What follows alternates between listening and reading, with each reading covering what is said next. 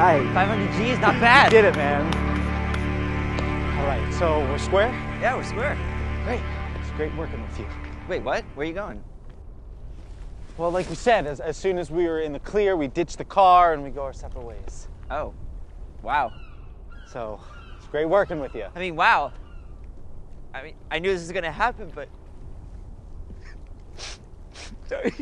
I don't know why I'm acting like this.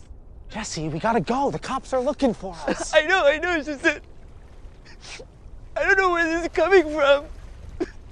This was the plan from the beginning. I know, but I thought that's just something you say to someone when you're getting to know them. But now it's actually happening. Okay, are you all right? Was it me? Was it something I did? Jesse, this is a job. It could not be less personal. You think I'm a shitty safecracker? What? You think I'm a shitty safecracker, don't you? Shitty safecracker? Would a shitty safecracker be able to break into the Liberty Lincoln 5000? Maybe. Would he? No. That's right. He wouldn't. Thanks. That means a lot coming from a greaseman like you. Hey, I mean it. But this is a job and we're done, so... Yeah, sorry, just...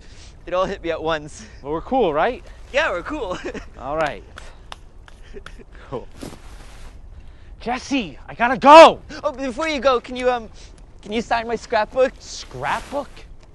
Yeah, I made a scrapbook of all of our adventures together. See, here's you when you were buying the dynamite, and I was so scared. And you were like, don't be scared. So I wasn't, and I kept the receipt.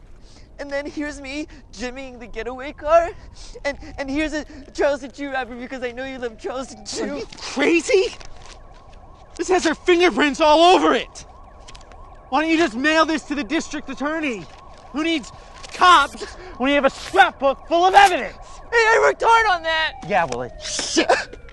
All they'd have to do is find our real names, and they'd put us away for life. Wait, Mitch isn't your real name? Of course it's not my real name. You never use a real name on a job. So basically you're telling me everything I know about you was a lie. You know what? Why'd you just keep this stupid scrapbook? And keep this Charleston Chew I was saving for you. You know what? Why'd you just keep the money also? Yeah, okay, Jesse, I don't think you know what you're talking about. Don't tell me what I know. Look, I'm not gonna stop you from giving me money and candy. Good, I don't want to stop. All right then, I'm gonna go. Go, I don't care.